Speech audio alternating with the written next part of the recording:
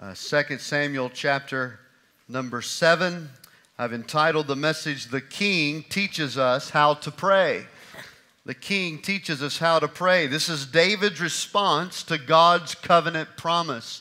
David's response to God's covenant promise. Let's look at it together. 2 Samuel chapter 7 and verse number 18. This is the word of the Lord.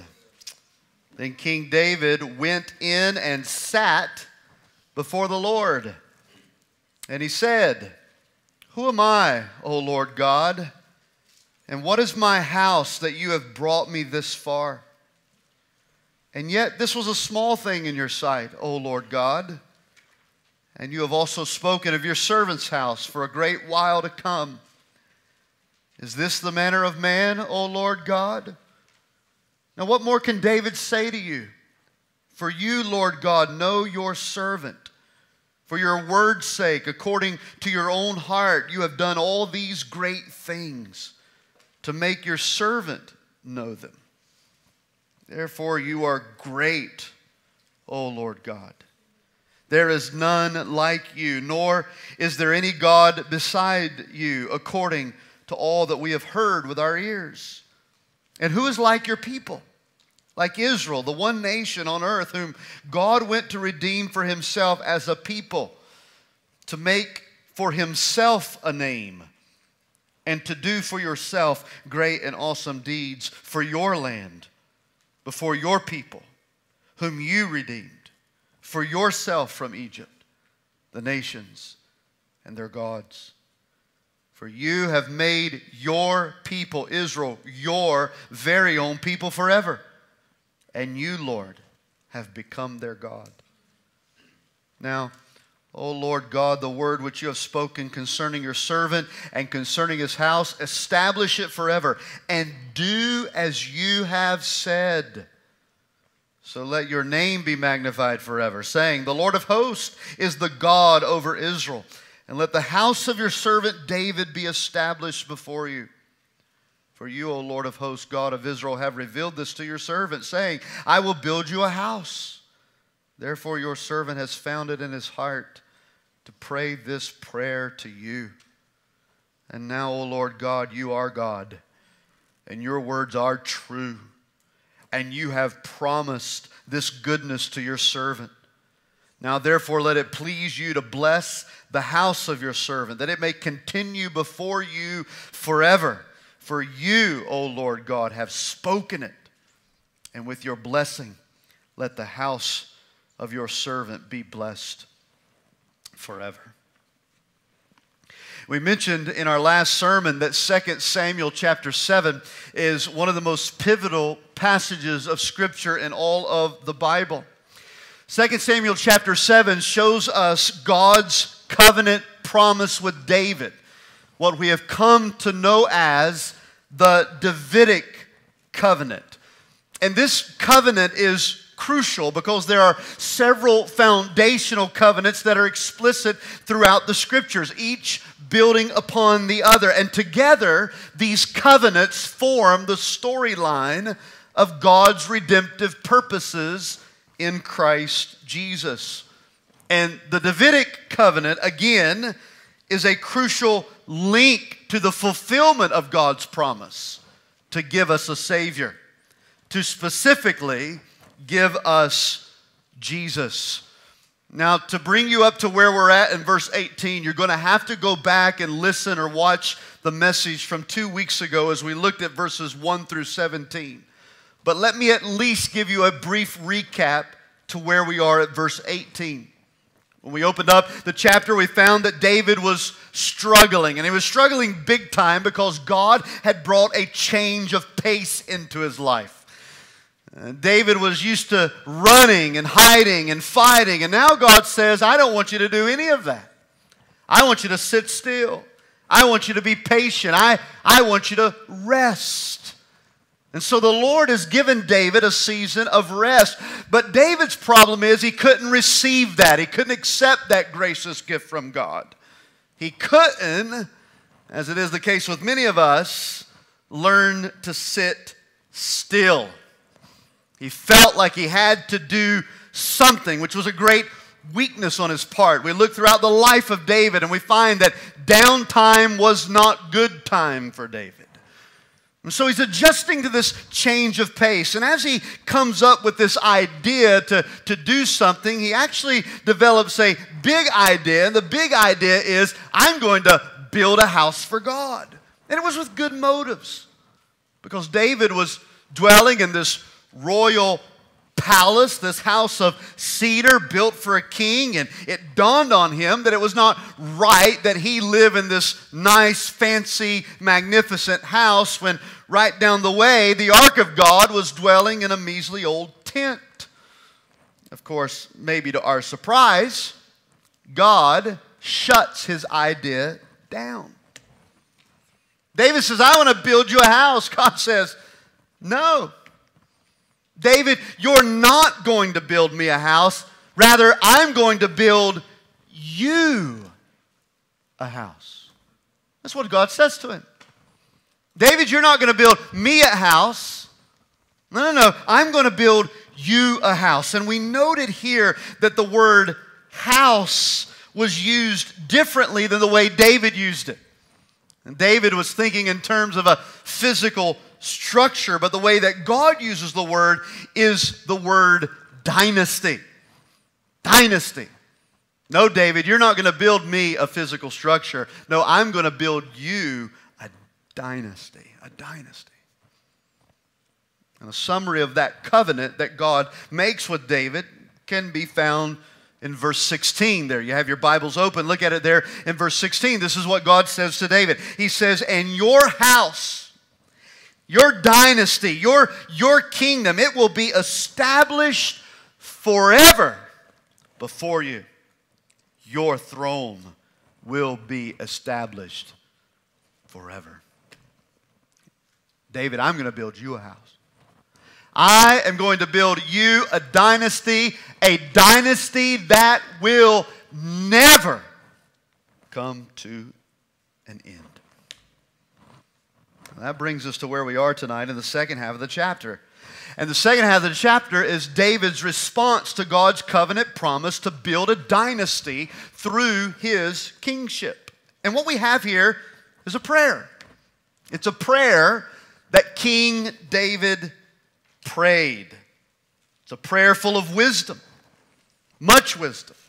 And it gives to us, much like the Lord's Prayer that we find in the New Testament, a model for strengthening and deepening our own time in prayer. So what we're going to do tonight is we're going to look at the context of David's prayer along with some very practical implications that we can take home with us in order to grow our own discipline of biblical prayer and faithful prayer. The outline that has most helped me is these 4 phrases that I've written down going through these verses together. And here's the first one. We find, number 1, David sitting in God's presence. Sitting in God's presence. Look at verse number 18. The Bible says, then, all right? God has come to David through the vision that was given to the prophet Nathan. Nathan says, no, you're not going to build God a house. God is going to build you a dynasty. He makes this covenant with David. And then after he gives this word to David, verse 18, then, after the word had been received, then King David went in and sat before the Lord. Now, I want to begin by emphasizing the word then. Then, that is, David's choice to go before the Lord in prayer was in response to what he had heard from God. He had heard from God, and then he went in to speak to God. This is what prayer is, church family. Prayer is simply responding to God. That's what prayer is. Prayer is responding to God. David listened to God's word, and then he responds to God's word in prayer. In prayer. Now, it's very important that we understand that for prayer to be truly prayer, and for prayer to be effective, it cannot be disconnected from God's Word. With David's example, I want to help you. Consider this from a very practical standpoint, that when you and I pray, we ought to always pray with an open Bible. That's the point of emphasis here. We cannot disconnect prayer from God's Word. Therefore, when we pray, we ought to pray with an open Bible. Praying with an open Bible is what helps us to ensure that our prayers are heard. For the Bible, God's Word shows us exactly how to pray. It shows us what we are to pray for. In fact, we are in a much better position to know what to say to God if we are clear about what He has said to us. And David's already got this wrong at the beginning of the chapter. He didn't pray when he said, I'm going to build a house for God. He wasn't praying. Nathan wasn't praying. These plans and ideas were of his own volition. But now we see his prayer is truly prayer. And it will be effective. And it will honor God. Because his prayer is in response to what God has said. When we pray, we need to pray with an open Bible. For there is no sense asking God for things that He has not already clearly spoken about in His Word. So David went in, verse 18 tells us, he went in presumably to the tent where the ark of God was being kept. You see, what God had just said to him moved him to purposefully go sit before the Lord. We gave you the imagery last week of how he's sitting late at night on the balcony of his palace, and he's out there with Nathan, and they're sipping on decaf coffee, right? They're bored because God has given them a season of rest. God didn't want them to do anything. He didn't want them to engage in more ministry. He didn't want them to build another house. He wanted them to rest, but David couldn't stand it. He just had to do something. And of course, we know the rest of the story. Now God's word to David has moved him from his palace to the place where God's presence was. And it was purposeful. He purposefully went in to where the presence of God was. You see, effective, faithful prayer is always purposeful. It's always purposeful. He purposefully goes into the tent and sits before the presence of God. Think about the verbiage here. He sits there. That's why we should never be dogmatic at any point about what kind of posture we should have in prayer. Because throughout the Bible, sometimes we see people kneeling. Sometimes we see them standing and praying. Sometimes people are running and praying. Here we see David sitting and praying. He purposefully goes in to the tent where the presence of God is, and he stops what he's doing. That's the emphasis here. The idea, the picture of him sitting, it means he stopped what he was doing. He took time, church. He took time to sit before the Lord. And as he's sitting there quietly, he's thinking. He's meditating on what God's Word had just said to him. He's praying. He's pouring out his heart to God. And the first thing we recognize about his prayer is that his words are flowing from a humble heart that is thankful to God. Look at it in verse 18. He says to God in this moment of quietness where he purposefully goes into the presence of God, where he stops what he's doing. He makes time to sit down. And however long he was quiet, that's how it was until he spoke up and said, "Who am I, God? Who am I, God? And what is the significance of my house, my family, my lineage, that you have done all of these things for me? That you have, in the exact words here, that you have brought me this far. We see at the beginning of verse 18 and continuing through the prayers the fact that David had just been told no by God. Think about that humility for a moment. He had just been told no. God has closed the door on something that David wanted. Have you ever been there? Of course. God has said no. Perhaps God has said nothing. Sometimes you're not sure if He's going to open the door or close it. Sometimes you feel it close right there in the front of your face. Now think about David for just a moment. His big idea shot down. God denied it. God told him no. This is not what I want you to do. Instead, I'm going to do something for you. Yet there's not one hint of bitterness. Study the prayer. There's not one hint of anger or disappointment on David's part. Although his idea was denied by God, he still humbly views the Lord's plans and purposes as something that he is undeserving of. God, who am I that you would do this for me? Who am I looking over my life that you even brought me to this point?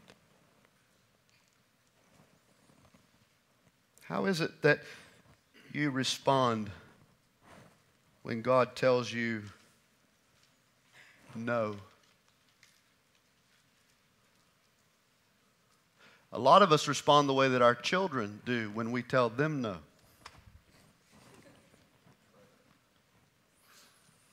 Daddy, can I have a piece of candy? No, not now.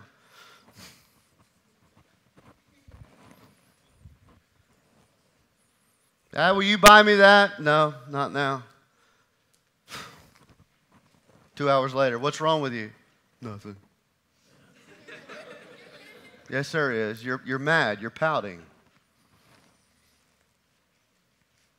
Can I help you tonight as we learn from David?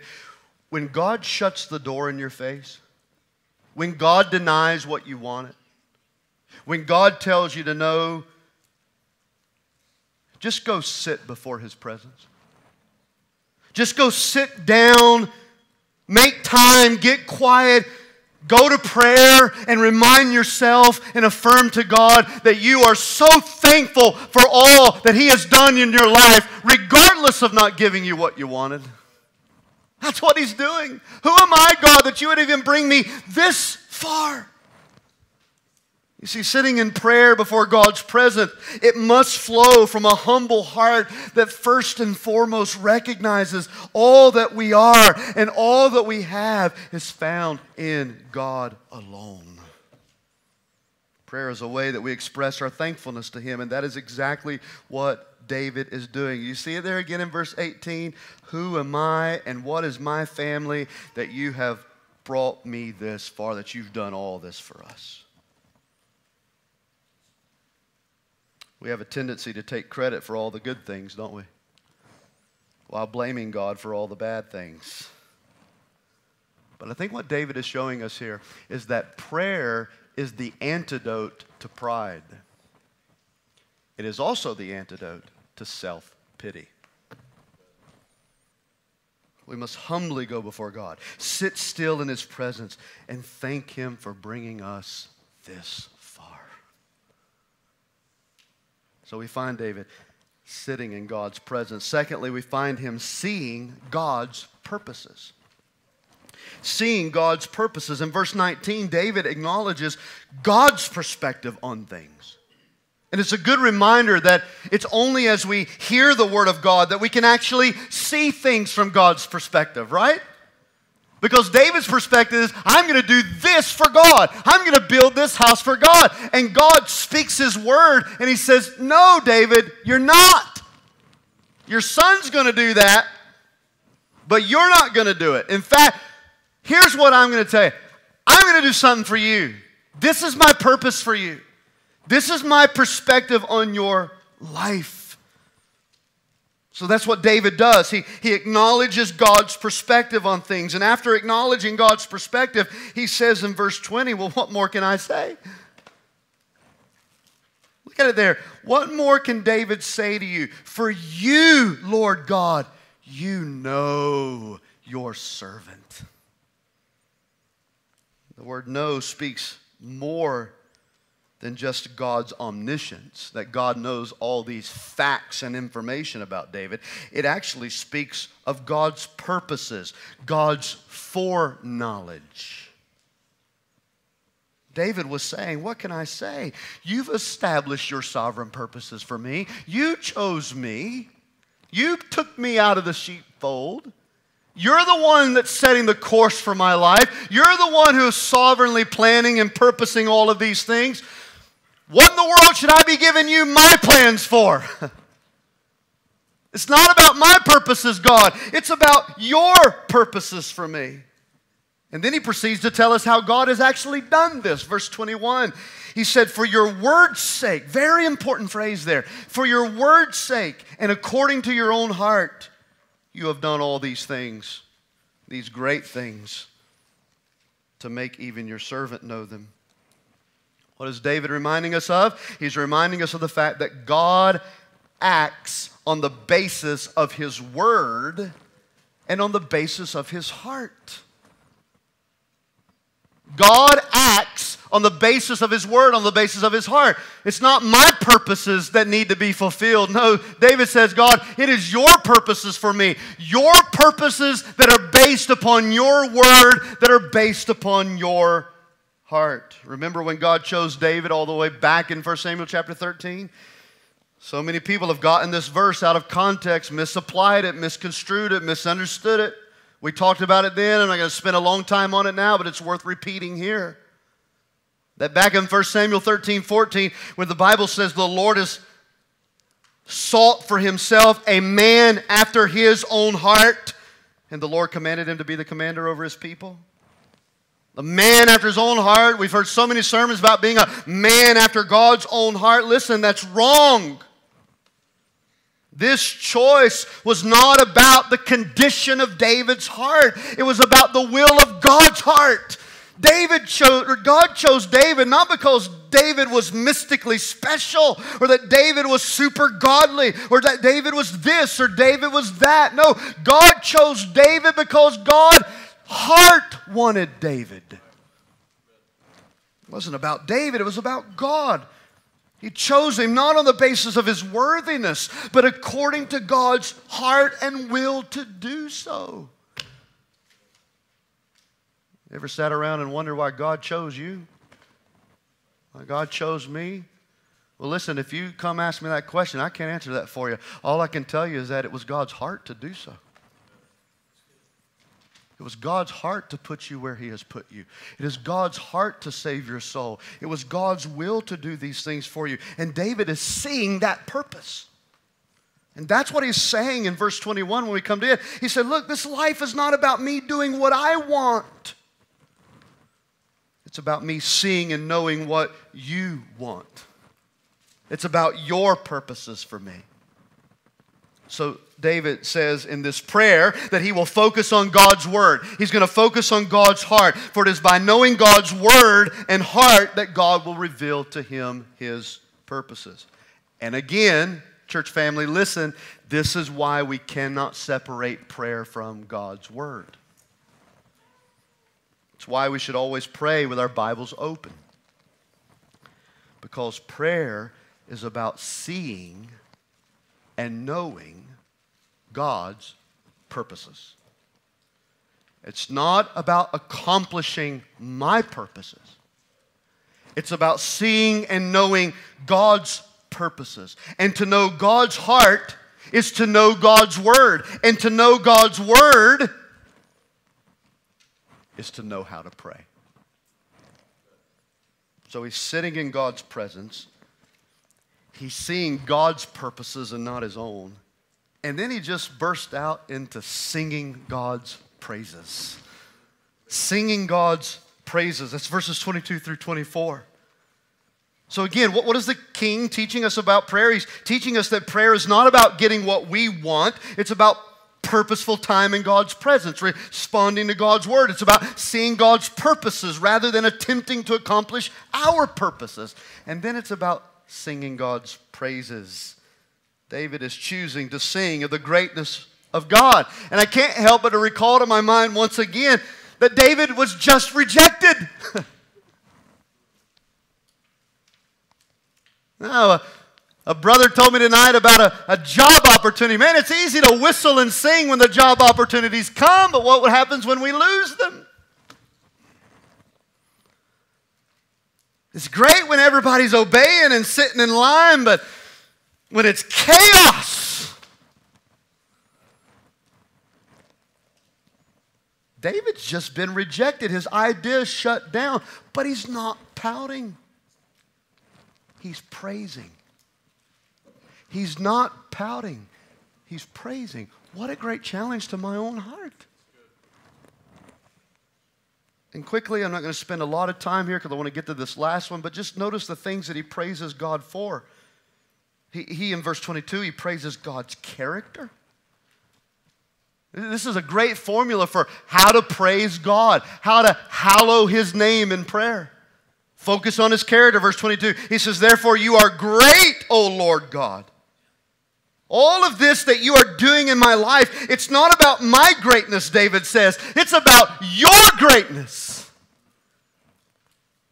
And lest anyone begin to think for a single moment that what we're seeing happening around our lives is because of any good in us, may we then find our humble place in the closet, sit before God's face in prayer, and say out loud, this is not because of my greatness, Lord. This is because of your greatness.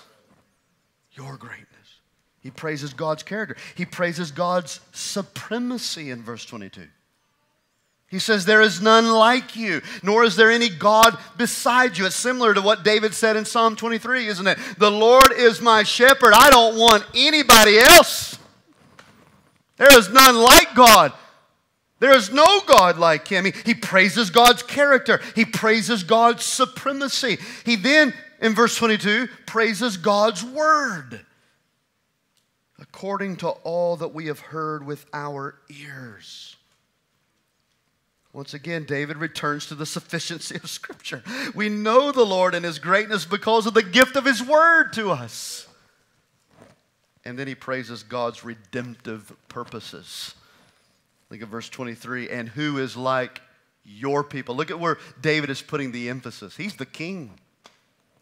He's the king. He's the man in charge.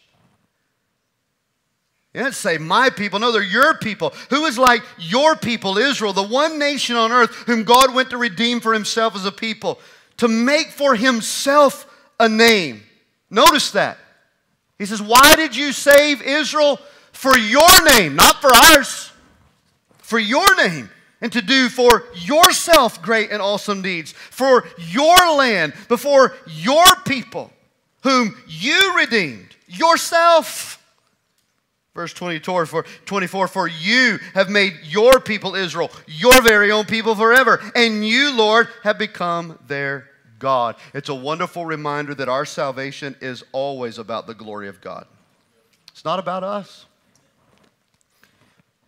This was the one key emphasis of the Protestant Reformation, that we are saved by grace alone, through faith alone, in Christ alone, according to Scripture alone, and for the glory of God alone. God's salvation in our lives is not just about us. It is about His name, His glory, we being His people, and today the proliferation of His church. He redeemed us for His name and to make us His people forever. And so David just burst out into singing praises to God for how He has redeemed His people. David would later say in Psalm 104:33, think about this, I will sing to the Lord as long as I live. I will sing praise to my God as long as I have my being. This is prayer. He's teaching us how to pray. And if your prayer doesn't involve singing praises to God, then there is a malfunction in your prayer life. prayer is singing. Singing is prayer. And David shows us that. He's sitting in God's presence. He's seeing God's purposes. He's singing God's praises. And then finally tonight, we see him standing on God's promises. Standing on God's promises. Verse 25, he prays, "Now, O Lord God, the word which you have spoken." Again, there it is, the word of God. We cannot separate prayer from the word. "You have spoken concerning your servant, concerning his house. Therefore, establish it forever." And notice this phrase. This is the mark of what we're to look at tonight. David says, "Do as you have said." That final little phrase there, "do as you have said," is a theological summary of what prayer is. Prayer is not asking God to do what we say. It's asking God to do what He said. That's prayer. Camilo and I were having this discussion a couple of weeks ago about God's sovereignty and His purposes and His providence. And if He's going to do whatever He wants anyway, then why do we pray? Well, that's our answer. We pray because we're not trying to get God on our agenda. We pray because God is trying to get us on His agenda. Prayer is not about getting God to do what we want. Prayer is about asking God to do what He has said He would do. David is teaching us a very important part of prayer. To pray the prayer of faith is to take God's promises and then turn it into prayer. Take God's promises and turn it into prayer. And once again, always pray with an open Bible, because prayer is how the promises of God's word are delivered to us. It's saying, "Lord, I have heard what you have said. I have read what you have said. I need in my life what you have said. Please do what you have said." And then in verse 26, he says, "Let your name be magnified forever, saying, the Lord of hosts is God over Israel. Let the house of your servant David be established before you. For you, O Lord of hosts, God of Israel, has revealed this to your servant, saying," this is what you've promised, this is what you've said, "I will build you a house. Therefore your servant has found it in his heart to pray this prayer to you." David says, "I found it in my heart." That is, he found the courage to pray to God to make him a dynasty, because that is exactly what God had revealed in His word to David that He would do. So do you follow it? That's why Paul said in 2 Corinthians that all that we have in Christ is yes and amen. That if God has promised us eternal life in Christ, then we have it. If God has promised us peace in Christ, then we have it. If God has promised us forgiveness of all of our sins, then in Christ we have it. And it's on that promise we pray and ask God to forgive us, because we know that we have it. And we ask God to come again because He said He would. We ask God to send His gospel around the world because He promised that all nations and every tribe and every kindred and every tongue would be represented in heaven. You see, it changes our prayer when we take God's promises and turn it into prayer. I'm not so sure that you'll find a promise ever in the Scripture that says God will give you a boat.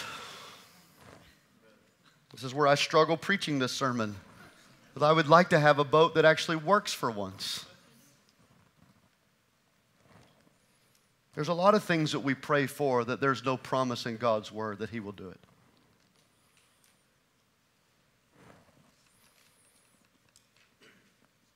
You see, David had the courage to pray this bold prayer, "Make me a dynasty," because God promised that that's exactly what He would do. You see, courageous praying is not according to the level of our faith. It's according to the level of God's promises. And I read this tonight and I'm thinking, I'm closing. David's prayer is very much like the Lord's Prayer, isn't it? Your kingdom come. Your will be done on earth as it is in heaven. And that is exactly how David ends the prayer. Look at verse 28.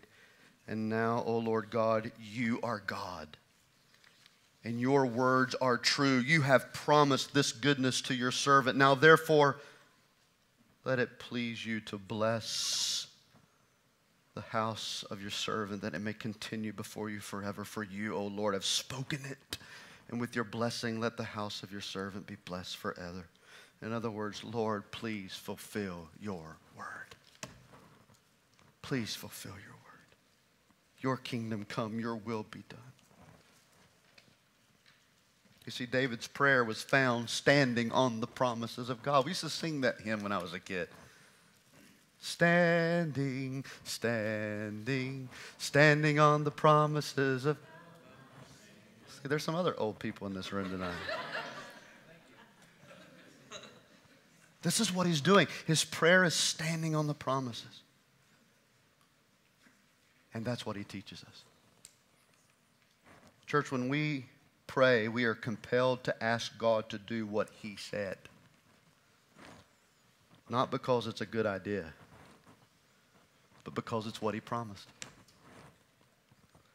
So can I challenge you tonight to slow down and go and sit before the presence of the Lord?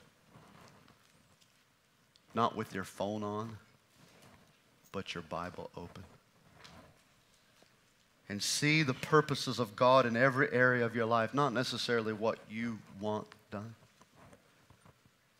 And while you're in there, sitting quietly in the presence of God, just sing a little bit to him. Sing about his character and sing about his redemption in your life. Sing about the glory of his word. And then take God's promises and make his promises your prayer list. Ask him to do what he said he would do. I'm afraid that we have butchered what prayer actually is. And perhaps the King shows us tonight to change course. Oh, may God help us to pray more fervently with deepened faith and strength in God's promises to take care of his children. Let's stand together for prayer.